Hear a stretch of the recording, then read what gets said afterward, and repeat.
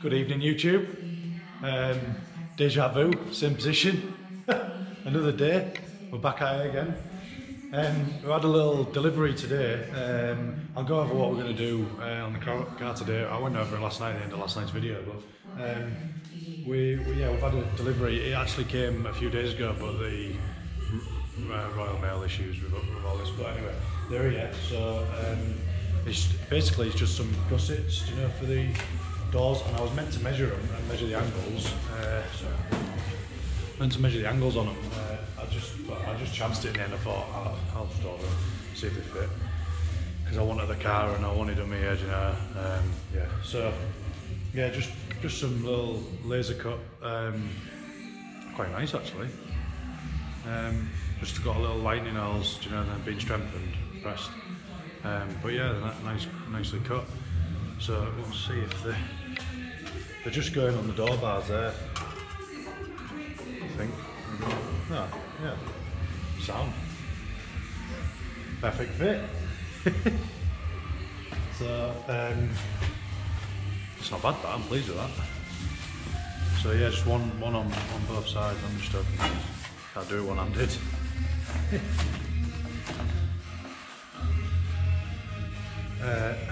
So strap off.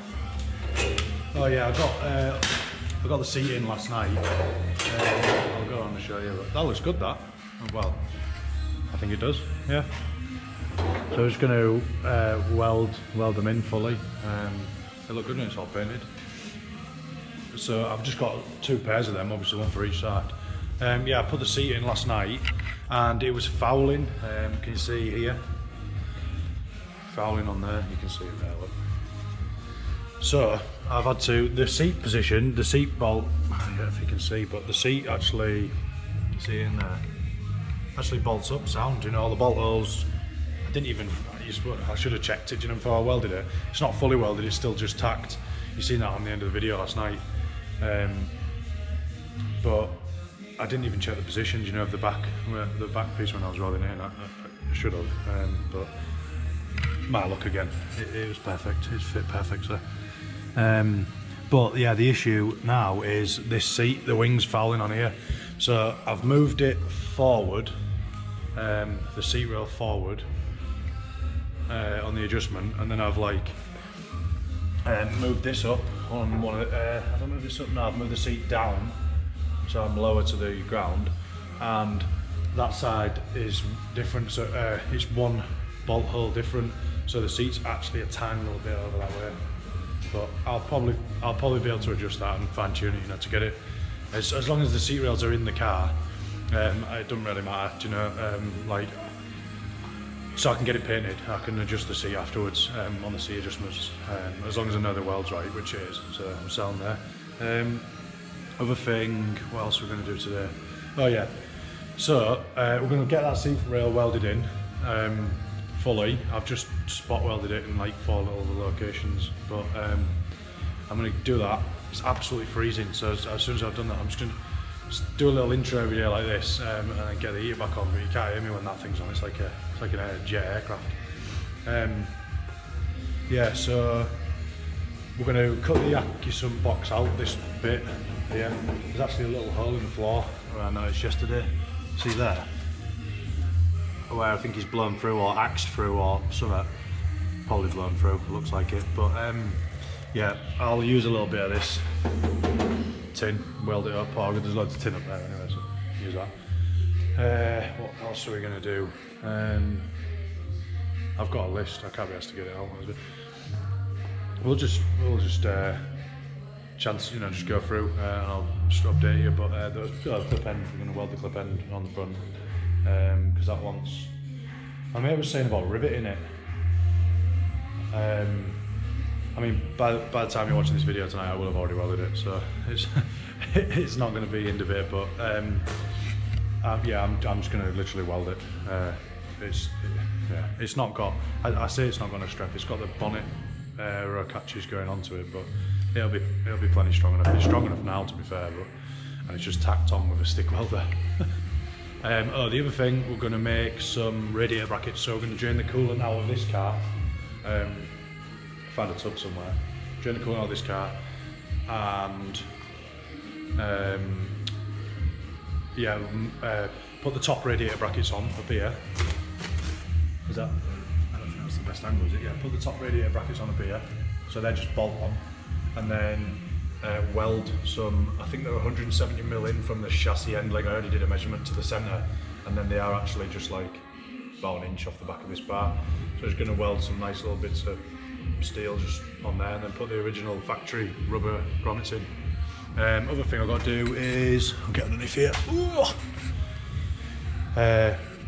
I've got to clean off all this, you know, off the weld, off all these things. I was meant to do that yesterday, but got distracted with other stuff. But yeah, so I'll speak to you again and update you when I've got them bits done to get the seat on and that. But I'll put it on time lapse again so you can see. Not too long, I'll just put a little time lapse in, and then you'll get the gist of what I'm doing. So yeah, I'll speak to you again shortly. Baby, wait, I know that you're afraid, but it'll be okay if you just stay with me, and we can run from here, and we can disappear, and they won't find us where we are going, dear. So baby, hold on to me, 'cause I know I can make you believe in something that only we can see. Oh, so baby, hold on to me, hold on to me.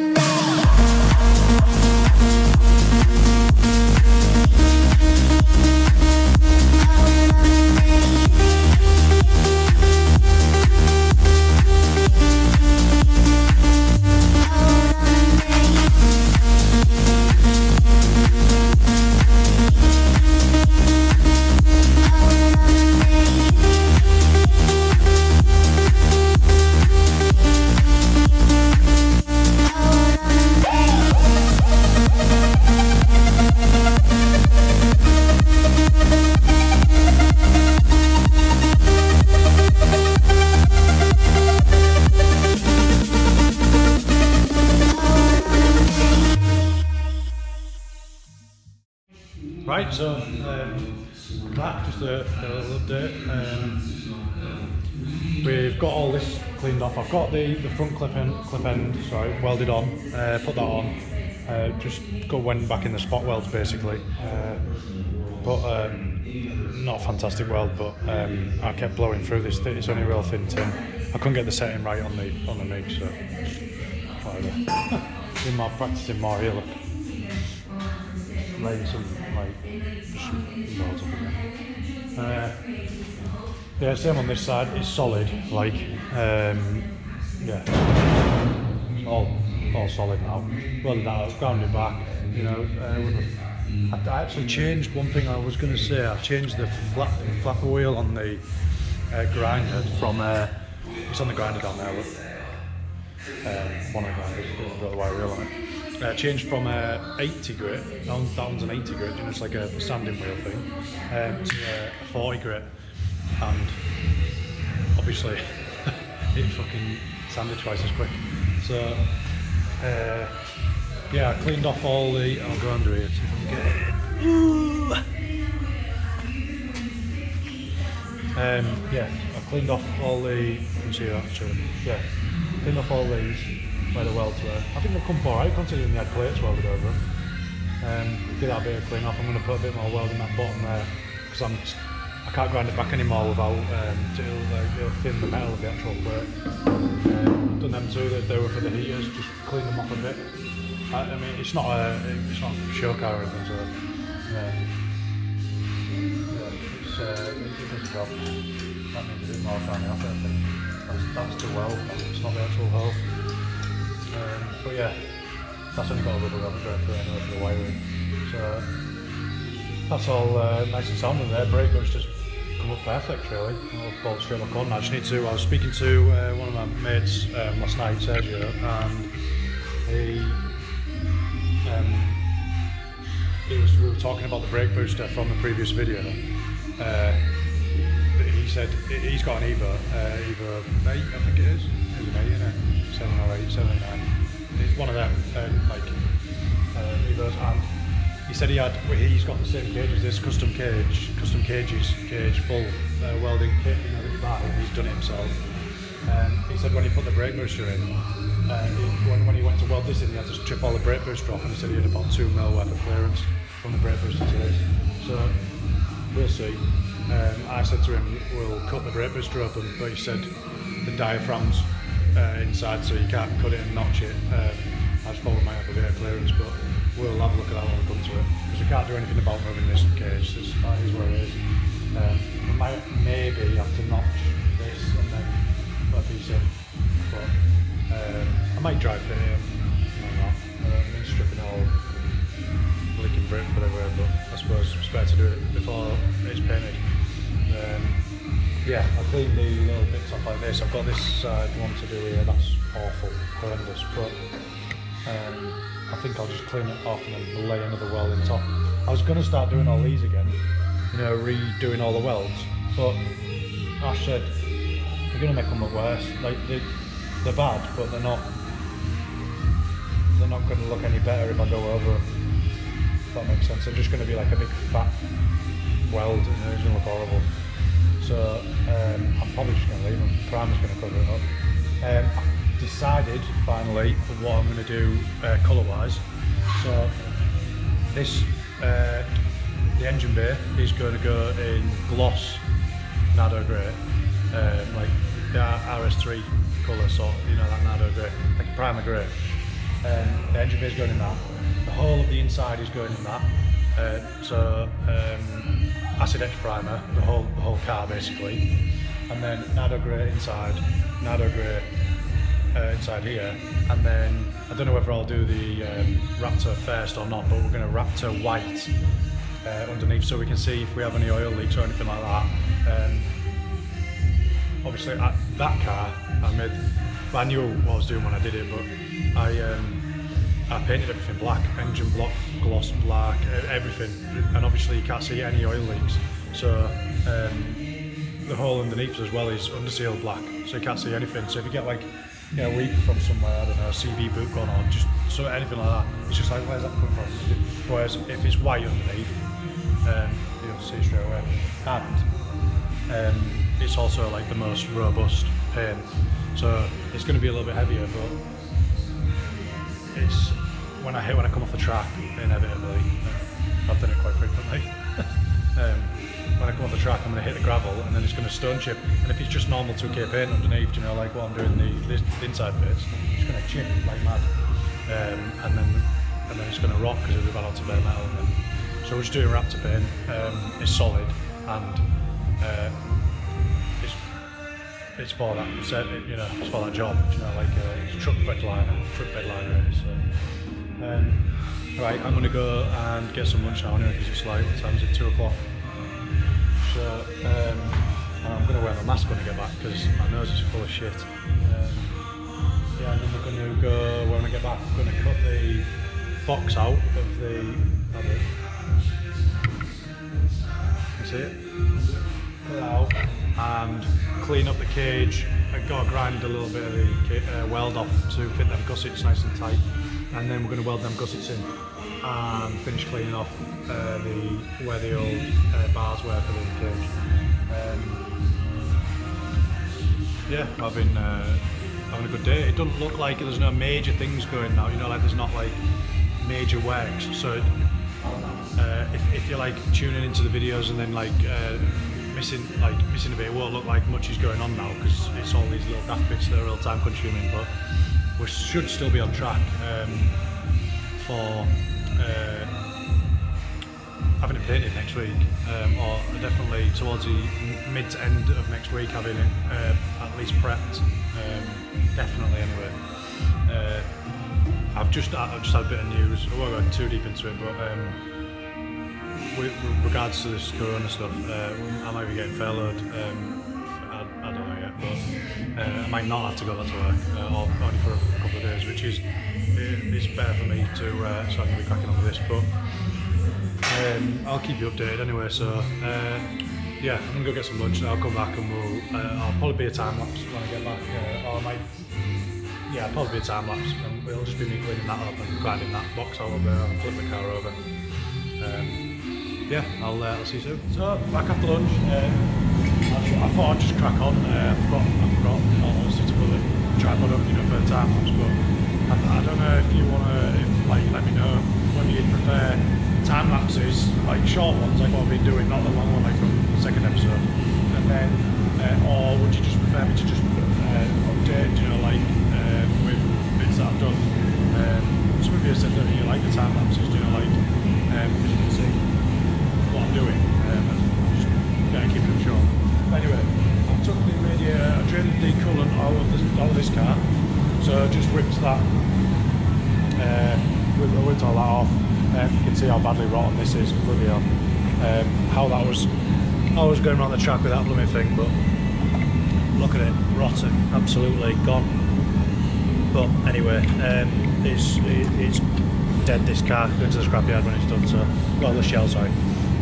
Anyway, drained the coolant, took that off, took the radiator off, and then I fabbed up, put the radiator in place like that, as you can see, like that. Goes in place there, and I've just bolted it with the top two rubbers, you know, how that goes like that. And then I'll go underneath and show you what I've made. I've made like, trying to see that it's not very like that, but I've basically just welded, I've made like two little brackets, you see it there, maybe, real far light. These brackets here, just a little L bracket there, at a bit of angle, L bracket there, welded it on, and then I've just cut the old seat rails actually, the old seat rails there, look. Seat rails, cut them down, and then I've just got the original rubbers, the original radiator mount rubbers going to the bottom of there, and then I'm just going to weld down here now. That's it. Just put the intercooler on to make sure everything lines up in that respect, and it does. It's all centralised and spot on. I'm also going to make a look up there a little bit, make a tube to go in between that gap there. Like, I'll go around and show you. Just there. Get a better angle from it. See up there? This goes back a little bit like that, and then just a little tube just to go in there out of that. Same stuff again. Just to support the top like that, make it stronger. So yeah, after that we'll weld, I think I'm going to weld them gussets in the door crosses, and then we'll cut the box thing on, but I'll put it on a time lapse, but I'll remember. Yeah, so let's catch you in a bit. Right, I forgot to put the time lapse on again. We've got them welded up now. I may have to go at welding them. He's done the one on the driver's side. I've done the bit of the backs. I'm getting a bit better at it, a bit better on the welding. But I'll show you what they look like. Look quite good. Can't really see. I'll flip the car over and have all this welding here.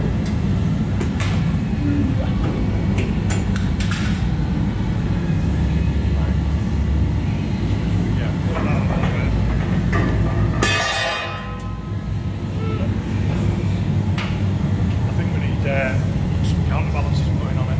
It's a lot easier to do with two people, like just bring it over. There we go. There they are. Not bad at all. That's nice one. That's nice weld there. See, it's got plenty of penetration in it. The metal's got fucking well over the man gauge. This is my little fuck up here trying to do these round. I'm going to grind them back a bit. But that one's a nice one. Ash did these, so I can't take credit for this. Where did I do one? I'll show you. I did one at the back here. Have a look. See that one? Was it that one?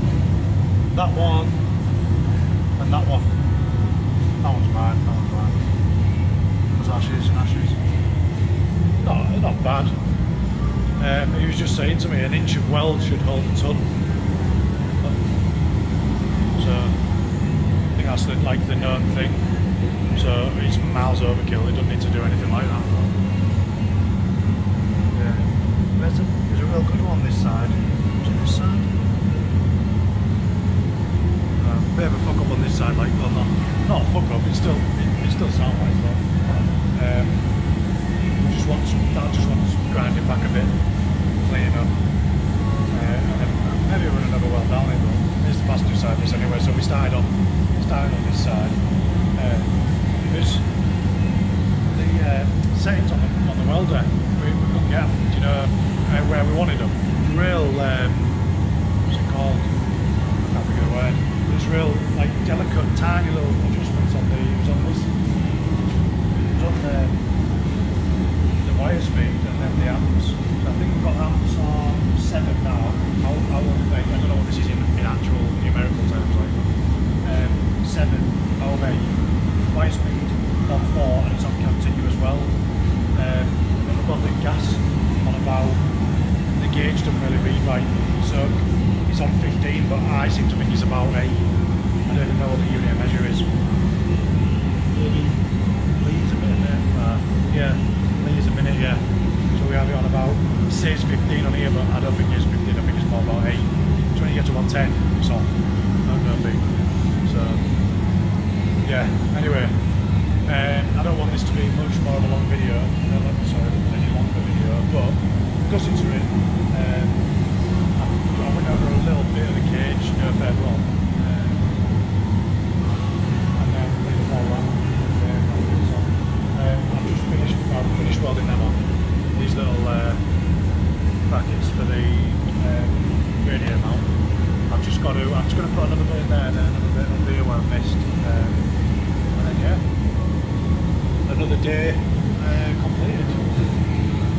So I ain't got this car out again. I was practicing on there earlier. I blew a hole, got a bit fatter towards the end and then blew a hole. Yeah, tune in tomorrow. Don't know what we're going to be doing. Probably sorting all the arches out, sorting all this, whatever this snot is here. Sorting all that out, cutting all these out, neatening them all up, cleaning them all up a bit. And then generally just going over the other welds. Making sure everything's alright. Putting a piece of metal in here and a piece of metal in here. Cutting all this back. That's real thick gauge that. And then yeah, putting the rib nuts in for these. You can't see that then, could you? No, rib nuts for them then. So as you can see the front body line there is just there. So we're just going to get it, I think, if we put a rib nut in here. Right, anyway, tune in tomorrow.